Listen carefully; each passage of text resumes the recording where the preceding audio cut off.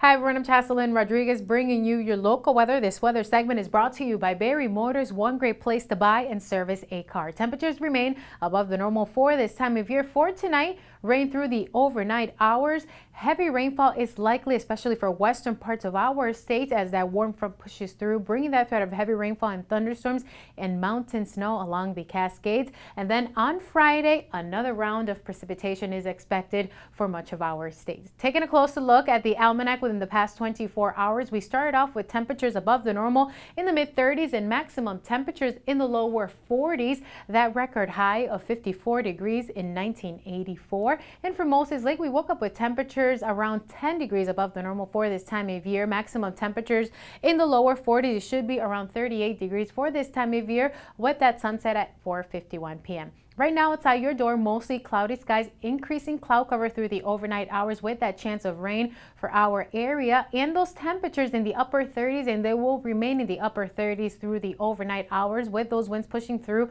from the east-northeast up to 7 miles per hour. Snow along the Great Lakes, and there is a frontal system along the southeast bringing that threat of heavy rainfall and thunderstorms, especially for Florida towards the south. There is that threat of severe weather, and along the coastal area of the Carolinas and for Georgia. In the meantime, for central parts of our nation, dry conditions are expected with mild temperatures, especially for central and southern parts of the plains along the Four Corners and central and southern parts of the Mississippi Valley. But for our area, a warm front will push through, bringing that threat of heavy rainfall and thunderstorms, especially along the coastal area. Seattle, you're expecting that threat of showers and that possibility of thunderstorms, especially for the morning commute. Heavy rainfall is likely for much of the west. Now, for the east, there is that threat of isolated showers through the morning commute. Lots of cloud cover for our area with that minor threat of precipitation, but increasing cloud cover, and all that moisture will continue shifting towards the east, bringing that threat of showers. And then through the overnight hours, we're expecting drier conditions for our area, mountain snow along the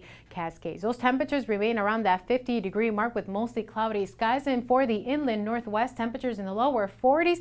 And for our Columbia Basin, temperatures ranging from the lower 40s to upper 40s. Ephrata, Moses Lake in the upper 40s, as well as for Royal City. Now for Bridgeport, those temperatures in the lower 40s. Temperatures above the normal for Thursday. Even for Friday, there is a decrease in temperatures, but those temperatures remain above the normal for this time of year in the lower 40s. Dry conditions are expected for the weekend. Thank you all for joining us. We'll be right back with sports.